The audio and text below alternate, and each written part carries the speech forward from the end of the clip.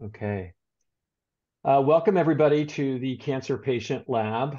Today I'm hosting on behalf of Brad Power, and Roger Royce is actually going to be the host. So I'm just going to start us off here with just some basic disclaimers to let you know that the information and opinions that are going to be expressed today are not intended to be healthcare recommendations or medical advice by the Cancer Patient Lab, its principals, presenters, participants, or representative.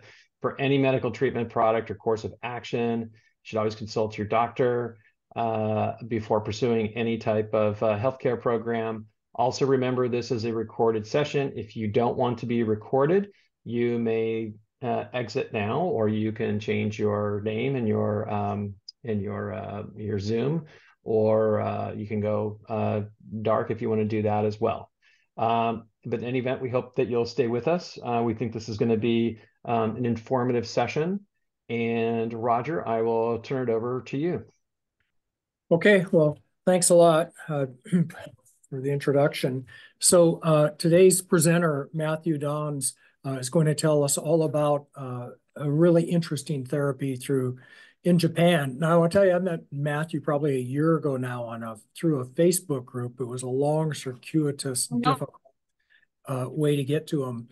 And I was very interested in immunotherapy at the time, and I was trying to find places that would offer it since, we're in the US and we got the FDA to deal with. And also some other types of therapies beyond standard of care. And that's when I came across Matthew's group, Facebook group, where it describes the kind of stuff they do in Japan, NK cell expansion, dendritic expansion. And I've actually been there twice now this last year. And I did get all of the above, plus some other things. But most importantly, the neoantigen peptide vaccine. So, and I've got on a parallel track, I've got that being produced here, but like I say, things just move at a snail's pace here because of FDA rules, and we're able to do it quickly and for a fraction of the cost. I think you'll find Matthew's story to be really interesting, and I'll let him tell you. I don't want to steal any of his thunder, but I can tell you that this has been really, one of the cornerstones of my treatment. I'm really glad that I found it. So with that, Matt, I'll let you take it away. Okay, thank you very much, Roger. I'm going to briefly just tell my story, talk a bit about how the treatment works, okay? But before we do that, first of all, can you just type yes in the chat if you can see me and hear me, okay? It's also a good way of proving that you know where the chat is. Hey, Brian, Roger, yeah.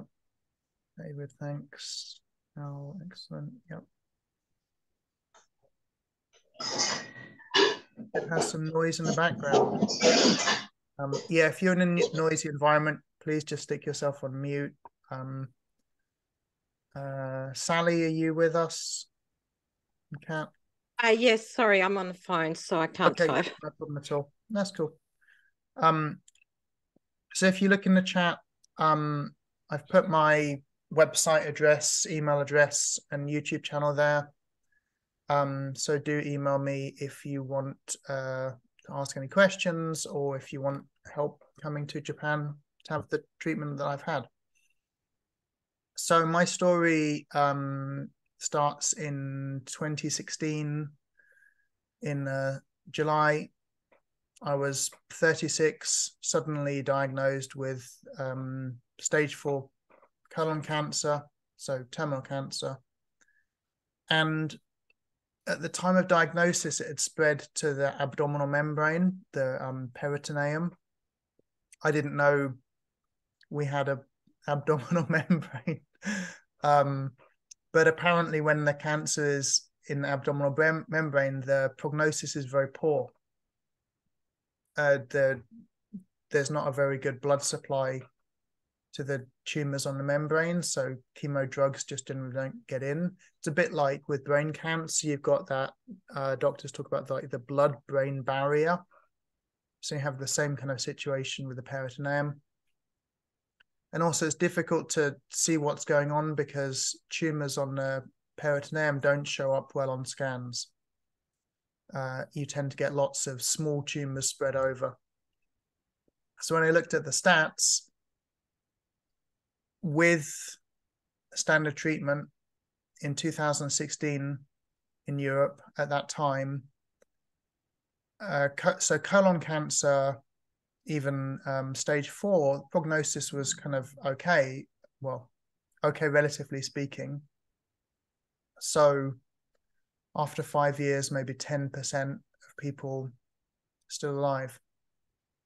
But if it spread to the abdominal membrane, that figure dropped to less than 1%. So around 5 years, you had like 0.5% people alive. Now, that's based on 5-year survival data. So that would mean, roughly data starting in 2011. So now we can go back and like recalculate that and see in 2016, people in my situation, how long did they actually live? And it turns out instead of 7 to 9 months, it's closer to about 12 months, possibly 15 months. And I'm talking with treatment, like with successful surgery and chemo. So this was not good. And I had 2 young kids. And I thought it was probably a good idea to study oncology and find out if there were any options. So that's what I did. And I'd been spending my time kind of dividing my time between the UK and Japan, although mainly Japan, for the previous sort of 8 years, I guess. So it was relatively straightforward just to, although I was diagnosed in the UK, jump back on a plane, head back to Tokyo and start treatment. And that was just because the standard care in Japan is much higher. So standard care in Japan for cancer is probably just a few years ahead of the US, but maybe 10 years ahead of the UK. Also, and this is kind of an important point, in Japan, medical mistakes are very rare.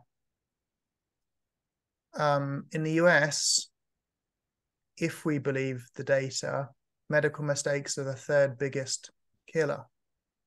And the reason this is important in the context of cancer treatment is that often we're looking at treatments that give us a few percent advantage, or a combination of treatments that gives us a slightly bigger chance over standard care.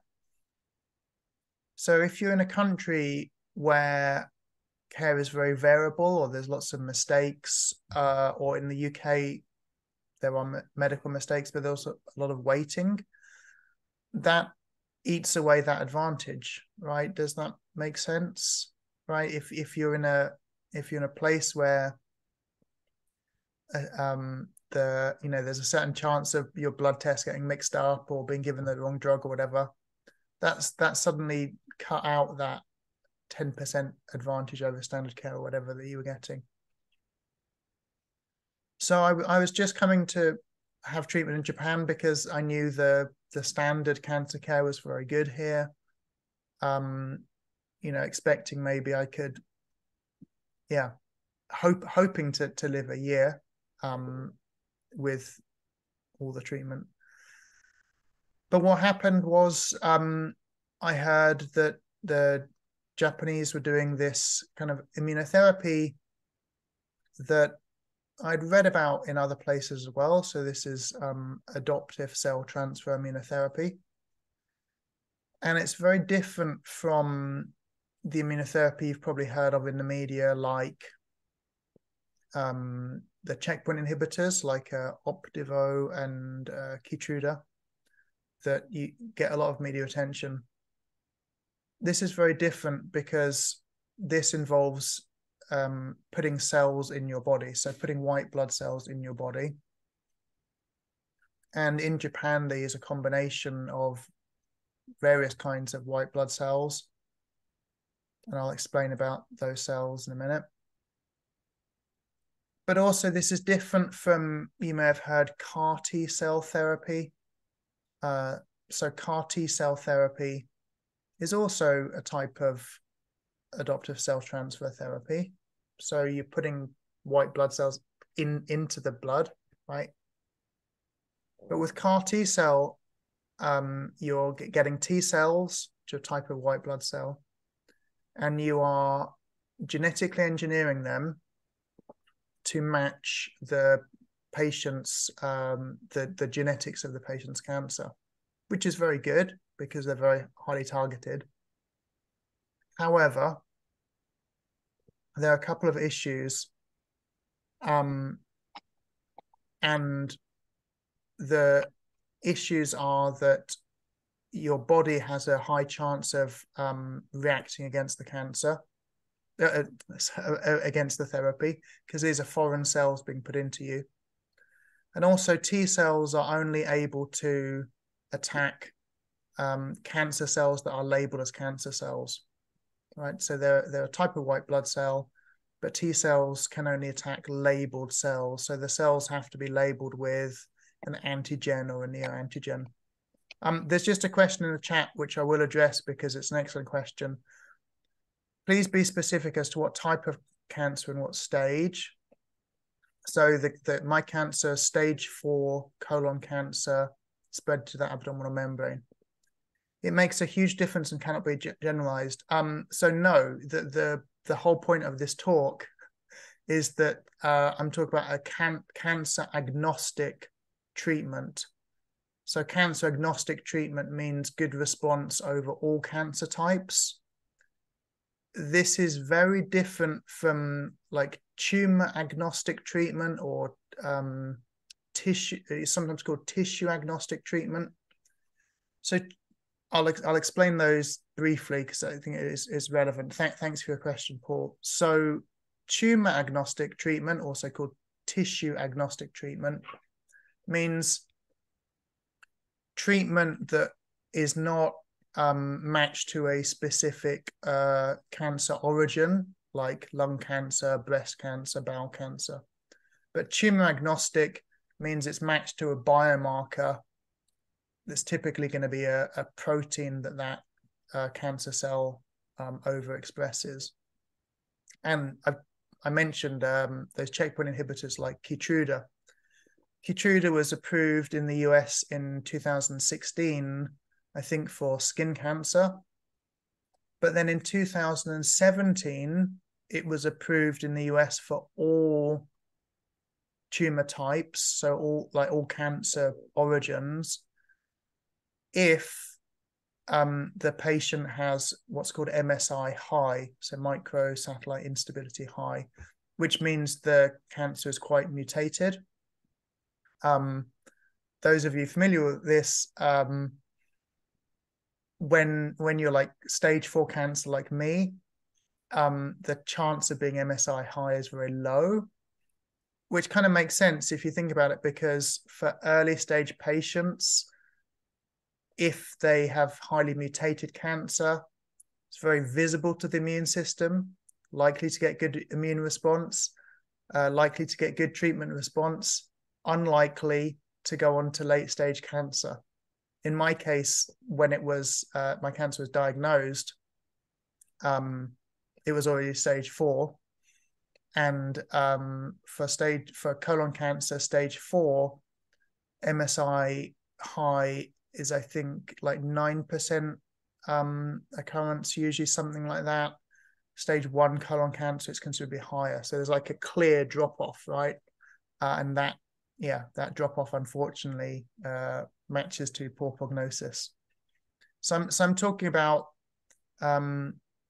treatment, or this is a type of adoptive cell therapy using various kinds of white blood cells that seems to get a reasonable response over many, many, many cancer types, not matched to a specific genetic mutation, not matched to a specific biomarker. And I'll explain why that is, because that kind of sounds a bit weird. So I mentioned this is different from T-cell therapy. although T cells are one of the type of cells used. It's also different from that CAR T cell therapy, where the cells being put in your body are bought from a pharmaceutical company. So they're grown from a cell line, a commercial cell line, and then genetically engineered for you. The cell therapy done in Japan, at least the one I had, is autologous. So autologous means, it's a Latin term meaning like from your body, or from the body, I guess. And it's grown from your own white blood cells. So from a patient's point of view, you go to the clinic, some blood is removed. Now, if it's removed like from your arm with a syringe, you can do some kinds of cell therapy, but not others, because just the number of the certain types of cells in your arm in a 25 millimeter sample of blood is very low. So you can get the NK cells, which are one of the types of cells that are used here. So the three types of cells used here are NK cells, T cells, and dendritic cells. I'll explain the role of those very briefly, and then I will take your questions in just a minute.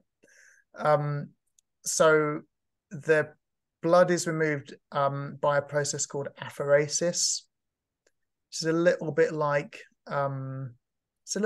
kidney dialysis. Like if you know someone who goes to the hospital kind of once or twice a week, or even has a dialysis machine at home. So apheresis, your blood is taken, but because you need quite a lot to get enough white blood cells, they return the blood that they don't need, right? So the machine takes your blood. As it comes out into the machine, it's put in a centrifuge, so it's spun around. Blood has 4 components. There's the red blood cells, the white blood cells, the plasma, and the platelets, and they all have different densities, which means when you spin it fast enough, it's going to separate out into the layers. And the apheresis machine in this case is set to drain away the white blood cells that it keeps, and then gives you back the rest of your blood. And this takes about an hour or something from the patient's point of view. And the number of white blood cells taken is a lot more than in a normal blood test. However, it's still a very small number compared to the number in your body. So it's not like the process lessens your ability to fight cancer because you've got a load of white blood cells missing. It's not that. Then comes 3 weeks of waiting while your cells are kind of grown and selected and trained and incubated in the lab. And then after 3 weeks, they are returned to you. But a vastly bigger number. And also the lab has selected the most cytoactive ones. And with the T cells, for example, with T cells, the vast majority of T cells are not cytotoxic, right? So fewer than 0.01% of T cells are able to attack a cancer cell. So this treatment, as I said, uses, broadly it's 3 categories of white blood cells. So NK cells, T cells, and dendritic cells. Within those cells types, there are different subtypes. So like T cells, loads and loads of different types have been identified. So T cells attack cancer cells and also viruses and bacteria. And they can only attack labeled cells. Dendritic cells, they look a bit like kind of octopus cells, and they float around the body, and they look for foreign cells and they will label them. They look for dead and damaged cells and they grab them, and the dendritic cells grab these dead and dying cells, take them to the lymph nodes where they meet up with the T cells, and basically now the T cells know what to go and find. But the very, very big difference is NK cells. NK cells are far, far, far, far more sophisticated white blood cell. And they can attack cells that are not labeled as cancer cells, or not presenting an antigen, or not labeled with a neoantigen. So this is very important for late-stage patients because they are able to attack cells that they recognize as being cancer, but not because of the labeling. And as a late-stage patient, many of the cancer cells that we have are these unlabeled ones. Another interesting point of NK cells is, so someone asked, was it Al asked about, so cancer spreading to the bone, so bone mets, and that's another reason why NK cells are good, is the uptake in bone, either if it's mets from another cancer, or if it's like a primary bone sarcoma. The uptake is good. So in Japan, the response has been pretty good.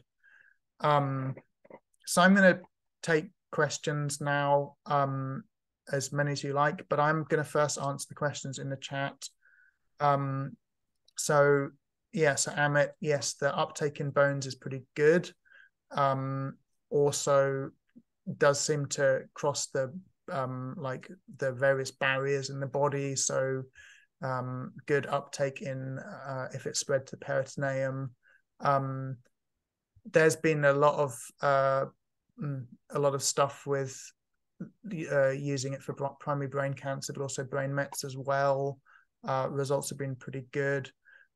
So Paul asks about this idea of tumors being hot and cold. So this is a term that you often see in the marketing literature, and talk about hot tumor as being very like immunoresponsive, and cold tumors not. In Japan, the results do seem to be quite good using this mixture across. So, for example, I my tumor is MSS, a microsatellite stable. The tumor mutation burden, which is a TMB, this is another like measure of the mutation rate. Mine is quite low. My cancer, when it was found, was late, late stage, so probably quite a lot of immunosuppression. So for people with a so-called like cold tumors, it doesn't seem to be an issue. The hot and cold thing is really when you talk about immune checkpoint inhibitors. Checkpoint inhibitors are drugs that inhibit checkpoints. Immune checkpoints are things that stop the body's immune system attacking cancer cells. Checkpoints are very, very, very important because they stop your immune system attacking yourself. T cells have a tendency to attack the healthy tissue when overexcited.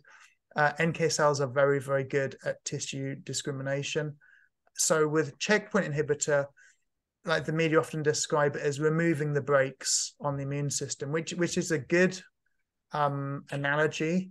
But what they don't say is that if you're a late-stage patient, you have a very poor immune system, removing the brakes doesn't generally help. And that's why the checkpoint inhibitors give poor response for late-stage patients.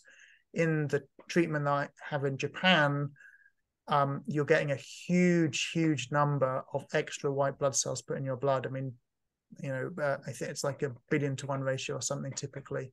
But I'm going to look through the chat and answer the more questions. While you're doing that, Matthew, let me jump in here. With regard to the checkpoint inhibitors in combination with this particular immunotherapy, I guess I'm really worried about hyperprogression, because I've heard of that and I've seen data all over the place. And I know of one patient who went to Japan who experienced that. Well, no, who claim who thinks you, okay. Yeah, so he had heard the term hyperprogression. So I'll just explain hyperprogression. So first of all, hyperprogression is a theory. It's a theory attached to these checkpoint inhibitors. So hyperprogression is this idea that for some patients, they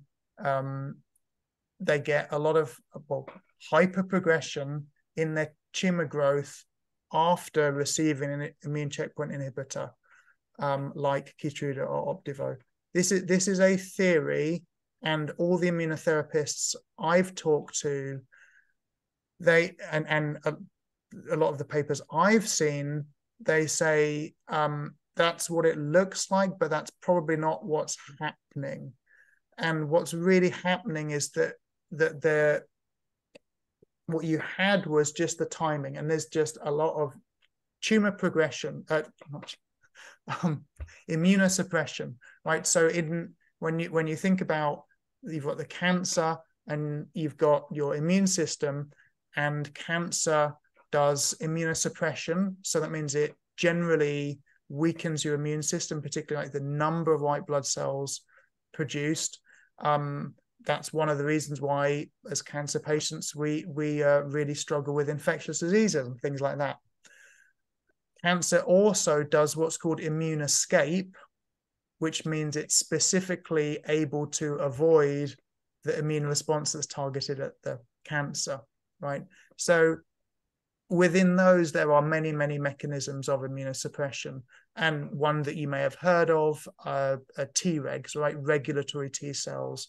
So regulatory T cells, they are a type of cell that limits the activity of T cells so that the T cells don't, attack your body and kill you. So with those, you can measure that in the peripheral blood test, and then if the regulatory T cells are very high, you can give a drug that will suppress them. Regular chemo suppresses them as well, so you could do a couple of doses of chemo before the treatment to suppress them. So yeah, Roger, I mean, I've talked to a lot of immunotherapists, and I've spent a long time looking into the hyperprogression thing. The immunotherapists that I've talked to believe that all you're really seeing is that the immunosuppression is winning, and it's not drug-induced at all. So you must also be careful. There's this other term, pseudoprogression. And again, in some cases, what you may be seeing is pseudoprogression. So pseudoprogression is where it looks like the cancer is getting worse, but isn't. And this can be things like tumor growth. So sometimes a patient will have a certain type of immunotherapy. Immunotherapy is very, very wide, many kind of types. And the tumors may appear to get bigger. And the proposed mechanism for this is that it's because a lot of white blood cells are rushing in there, and therefore the tumor is bigger on the scan. In the EU, they actually had to redo the protocols for clinical trials for immunotherapy drugs, because what was happening is patients were getting immunotherapy when they're testing various kinds of immunotherapy, and the trial endpoints were always progression-free survival, which meant that when some patients were getting bigger tumors, they were then being kicked out of the trial, not monitored anymore, and years later were still doing okay.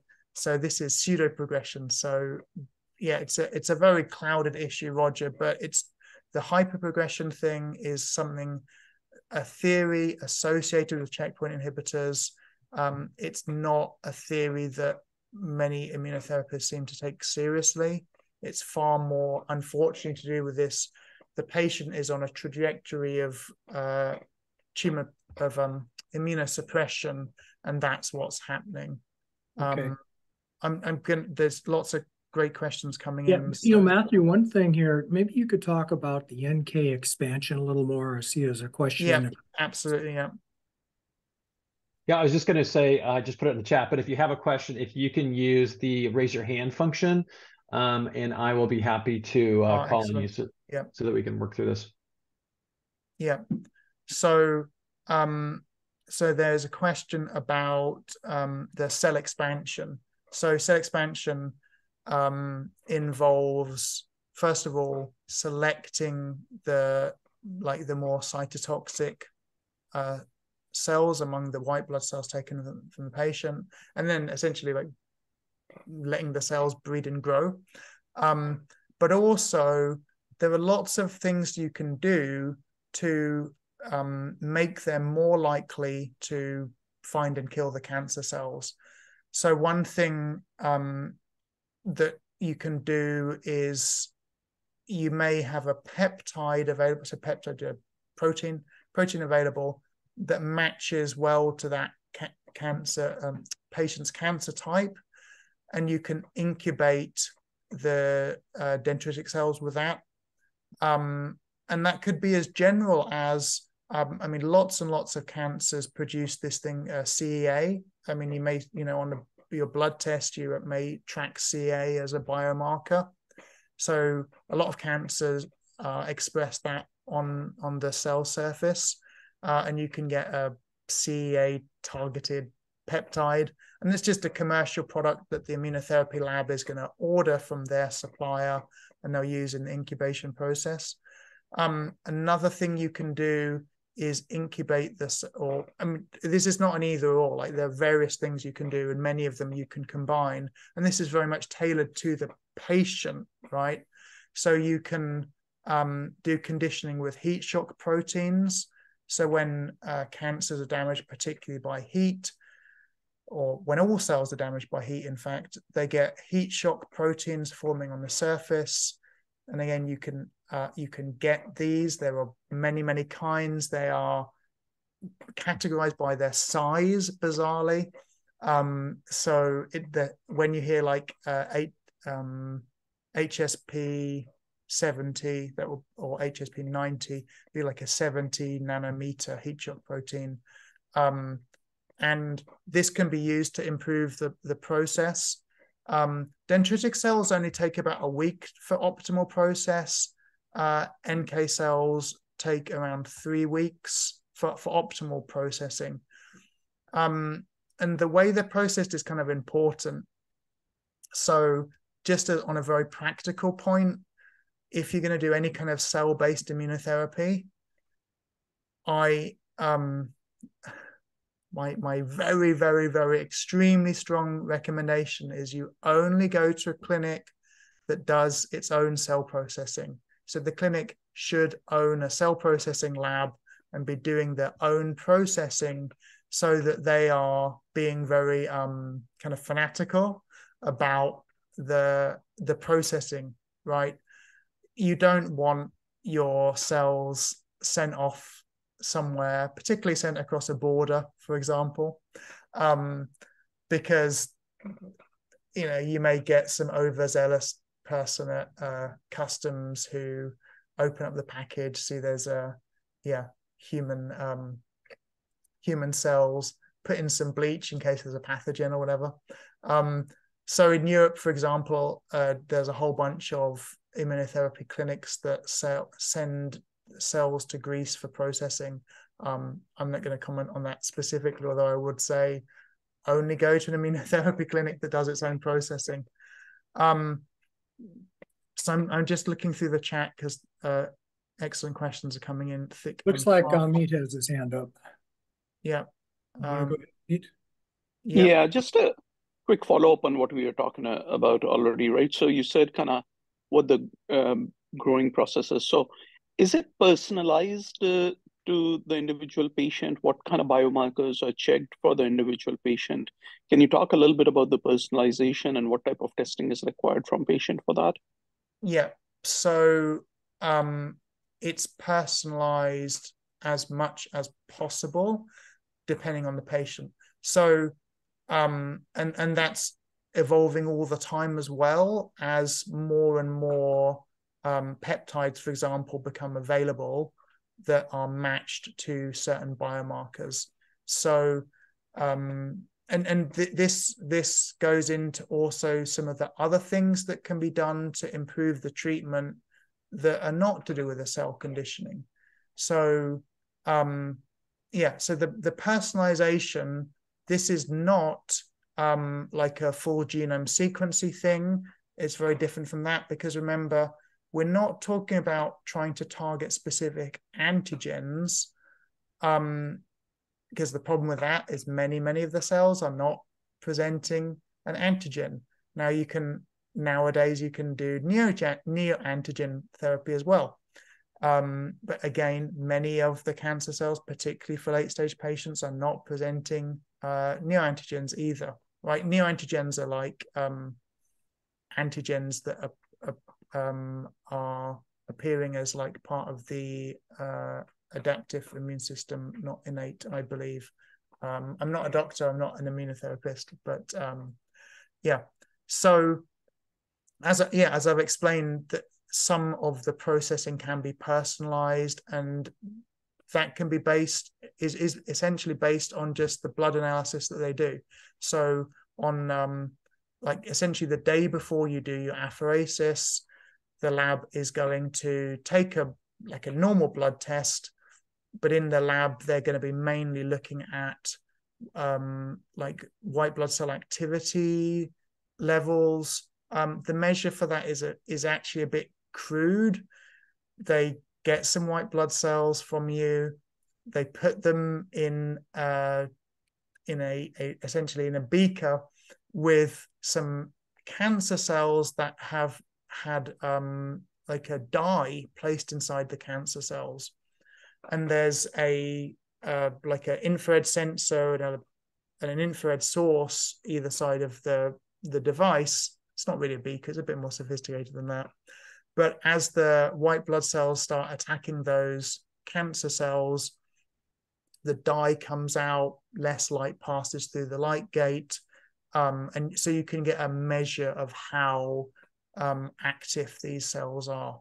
So there's some kind of analysis that can be done, but this also feeds into like what else you can do to make the treatment work a bit better. So with colon cancer, for example, some of us are KRAS wild type, which means the cancer cells overexpress epidermal growth factor receptor, I think it's called, which is what makes your skin grow. So quite a few cancers, the cancer cells overexpress that. That means you can use a targeted therapy called panitumumab or Erbitux. Cetuximab is the generic name. And so there's a pair of drugs, and cetuximab is only partially humanized. So it's got mouse DNA in, and that means your immune system recognizes it as like being a bit foreign. So with that, before the immunotherapy is administered to the patient, they can have a low dose of cetuximab, and that will mark the cancer cells, and essentially it will act a bit like a neoantigen, and it will then be more visible to the T cells. A similar thing is Herceptin.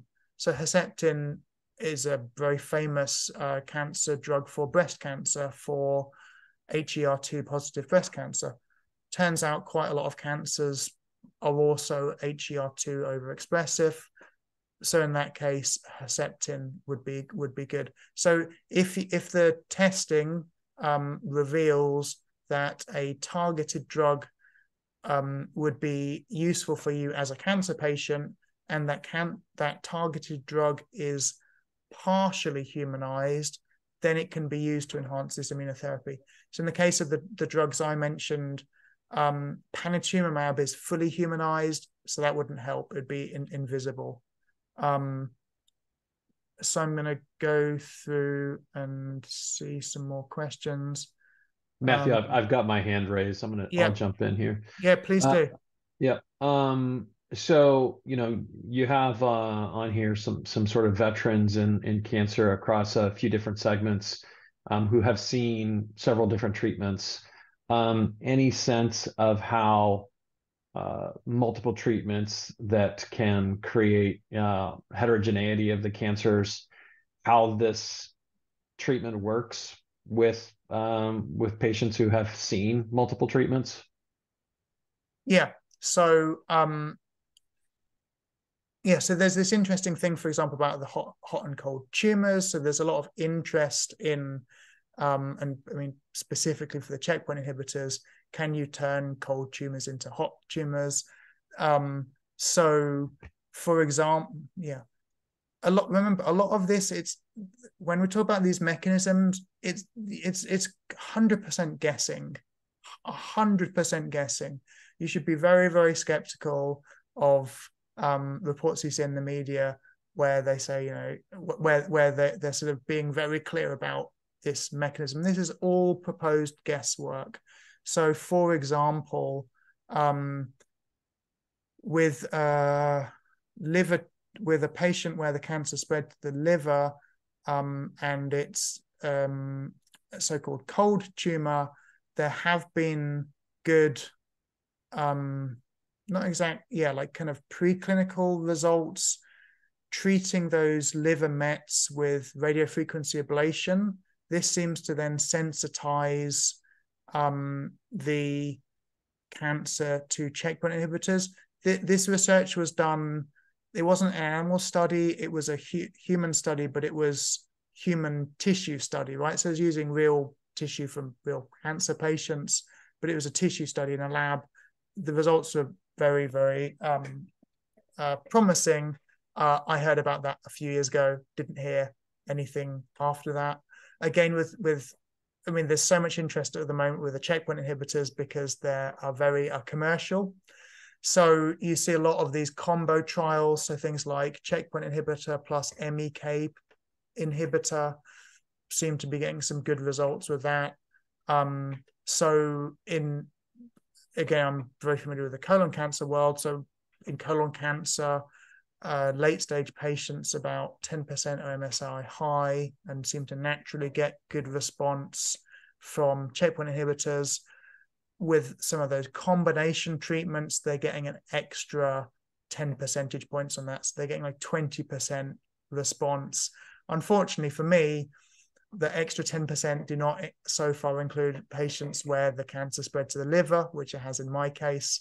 So maybe there's other mechanisms going on there. Roger just makes some comment about Japan being far less expensive and quicker due to the FDA. I didn't personally know about the FDA there, but I do know that in some countries, cancer treatment is very, very, very expensive. In Japan, it's not. I mean, that's to do with how the Japanese health system is regulated. It's to do with the buying power of Japan because there's a high population in a small space. Japanese people tend to live almost forever. So there's a lot of elderly cancer patients. So yeah, Japan has a lot of buying power. Other good questions coming in at the moment. Let's see. Matthew, I just want to get back. I think you were addressing maybe a question that was in the chat regarding hot and cold cancers. My question was really more about cancer patients who have seen multiple treatments and sort of like what the results of that are, if there are any. So that's what I was trying to say about the hot and cold treatments, hot and cold tumors rather. I mean, I have had a lot of cancer treatment.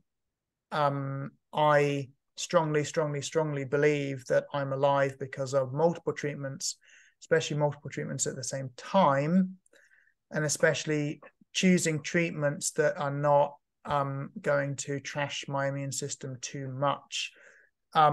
So, for example, in Japan with this autologous adoptive cell therapy, the best results it seems that the best results are always in conjunction with other treatments. So, for example, I've had some of this immunotherapy in between chemo cycles, because in that situation, the chemo is wiping out some of your white blood cells, which generally is a very bad thing. In this case, can be a very good thing, because then there's like it seems there's more tissue uptake.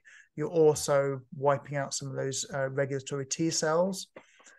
Also, when you have a treatment like chemo or radiotherapy, that directly kills a lot of cancer cells. Those dead and dying cancer cells are hanging in your body over a period of time. So if you then have your dendritic cell therapy, there's just far more detritus floating around in your blood for the dendritic cells to find, right?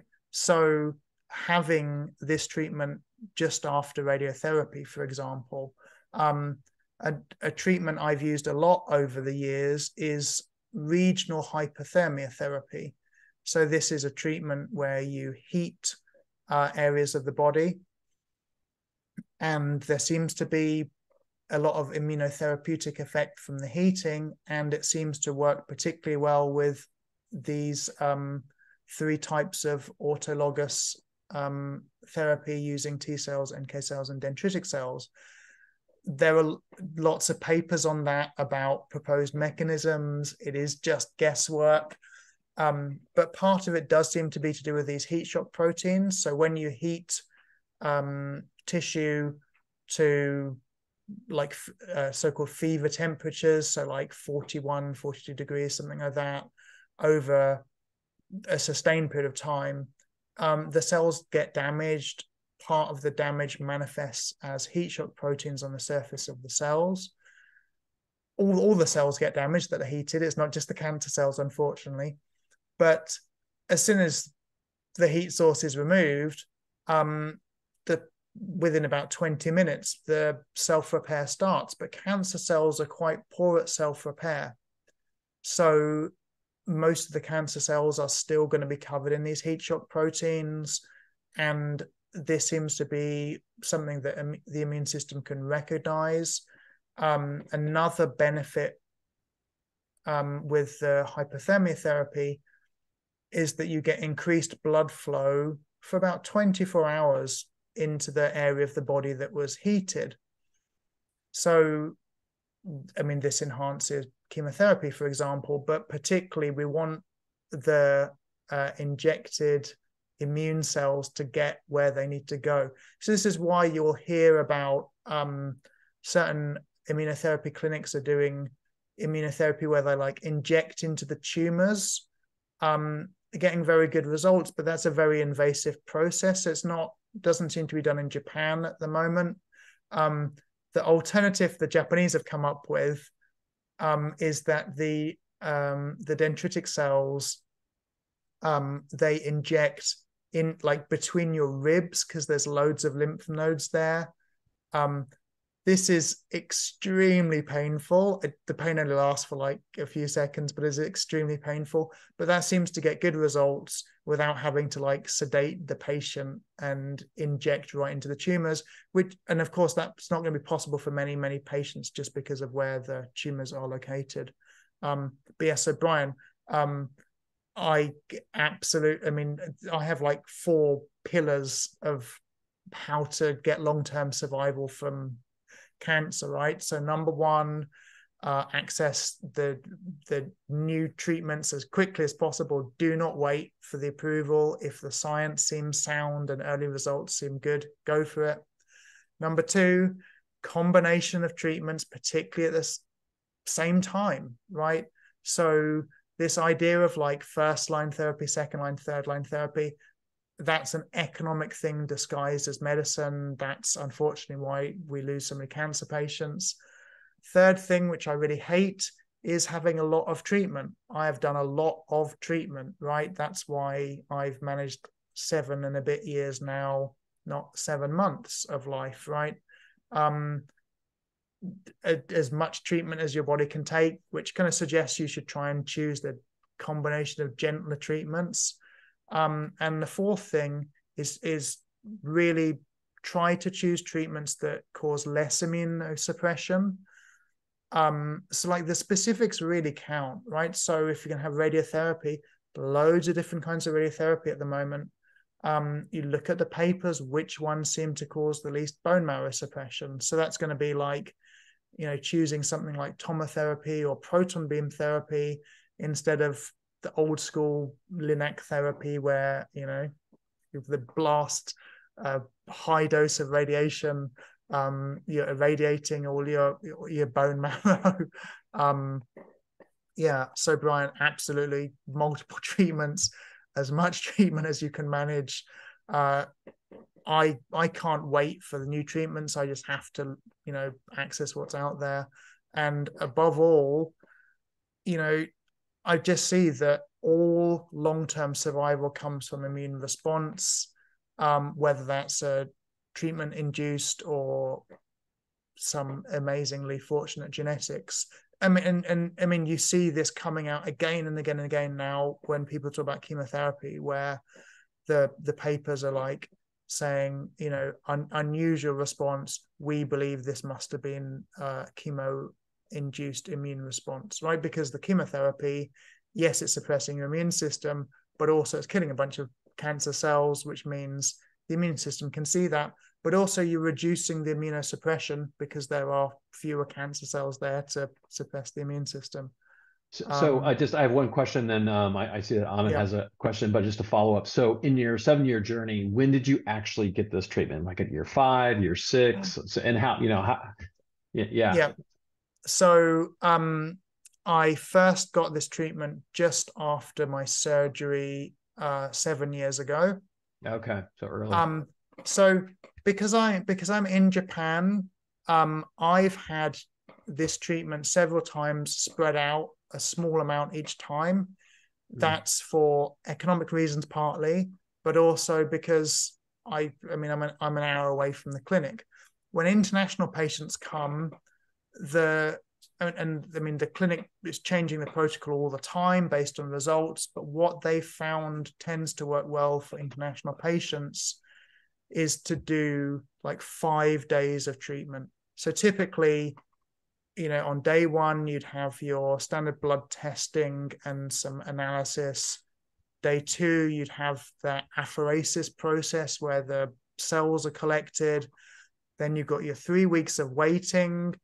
You don't need to be in Japan for that, or don't need to be where the clinic is. Although I should emphasize that international travel does take a lot of toll on your body, a lot more than we think. There's probably interesting mechanisms about that, but if you're ever considering treatment anywhere far away, please do consider that. It does, international travel takes a big toll. And then coming back for like essentially a week of treatments every day. So I have not had like a week of intensive treatment. I've had treatments spread over time. Also, with the dendritic cell therapy, if frozen tumor tissue is available, this can be used essentially like the tissue can be cut up, put with some conditioning stuff, and used to improve the conditioning of the dendritic cells to be very, very, very highly targeted to your cancer cells. People get very, very confused because they think I'm talking about something similar to like neoantigen therapy. This is not that. This is not testing the tissue, doing a genome sequence, and then matching that to neoantigen therapy. This is physically using the tumor tissue to condition the dendritic cells. And last year, we saw an amazing result from that for primary brain cancer. This is a very, very hard thing to do a trial on because a surgeon is not going to agree to open you up just because you'd like some tumor tissue. This can't be done with pickled tumor tissue, so it can't be done with something set in formaldehyde. You can use that for genetic testing, that's fantastic, but you can't use it for this. But there was a trial, multi-center trial, primary brain cancer, and they got double the overall survival. And this is for people with primary brain cancer where the prognosis is very, very poor and very small number of treatments available. And the trial was just done with primary brain cancer not because there was any belief it would work especially well for primary brain cancer. This is an agnostic treatment, but just because those patients have such poor prognosis and so few treatments available. So we expect that if you were able to do that kind of trial for other cancers, you'd get exactly the results. There doesn't seem to be any differentiation. And a lot of this comes down to the sophistication of the white blood cells compared to a commercial immunotherapy product that's just targeting one thing and can't evolve and anything like that. Okay. I have a couple of questions in the chat. Yep. I can just kind of ask of course, Matthew. So one thing about, you talked about the heating and how heating kind of helps with immunotherapy. Similarly, other doctors use cryoablation when they do that. So does heating work better than cooling or cryoablation or vice versa? So first of all, I'd just like to make a general comment about cryoablation and the heating one, radiofrequency ablation. I'm not a doctor. This is not medical advice, but I think it is absolutely criminal how underused these treatments are. Absolutely criminal. Mm-hmm. Because from a patient's point of view, what is amazing about, forget about maybe they help with immunotherapy or other. What is amazing about these treatments is we get multiple bites of the apple. If you have RFA or cryoablation and you get limited response or poor response, you can have it again, right? So yes, there are economic issues around that. If you have it and you get no response, you then may still better go on and do the surgery, right? So just as a general comment, I think it's absolutely disgusting that these treatments are not just used as much as humanly possible, right? And just I will give a 20-second anecdote. I had a lung tumor, right lung tumor, and went to talk to the surgeon. He was saying, he could take it out, essentially 100% chance of success, wedge resection, little keyhole surgery, and radiotherapist, about 80% chance of success with tomotherapy. And of course the surgeon, 100% chance. And I said to the surgeon, if I have this tomotherapy and it doesn't work, can you still do the surgery? And he kind of ummed and ahed a bit and said, well, yeah, actually, that would still be no problem. I went for the radiotherapy because it's far less invasive. In my case, it worked completely. But that's very interesting because it's like an economic thing disguised as a medical thing, right? Yeah. I've not seen. But heat versus cold. Is there data to say one works better than the other? I have not seen. Yeah, I've looked around for comparisons, and a third one that I think is really worth looking into if you can access it is HIFU, HIFU, high intensity focused ultrasound. So this is going to meant to be like a drop-in replacement for radiotherapy, right? Just like RFA was. So you're using high intensity ultrasound to ablate the tumors, but again, it's going to be if it gets you a small response, you may be able to have it multiple times. If it doesn't work, it hasn't suppressed your immune system, it hasn't trashed your liver or whatever, you can go and have the other treatments, you can go and do your surgery. Yeah. Can you talk a little bit about the clinic that you and Roger have used? Sure. How many so as I said, this? Yeah, and how many doctors practice this? So I'm only familiar with literally the clinic that I've been to. I went there a lot because I actually went there every week for 5 years, not for the immunotherapy, that would take more money than there is in the world probably, but for the hypothermia therapy, because for bizarre reasons I'm not going to go into, even though it's an experimental treatment, it's covered by Japanese National Health Insurance.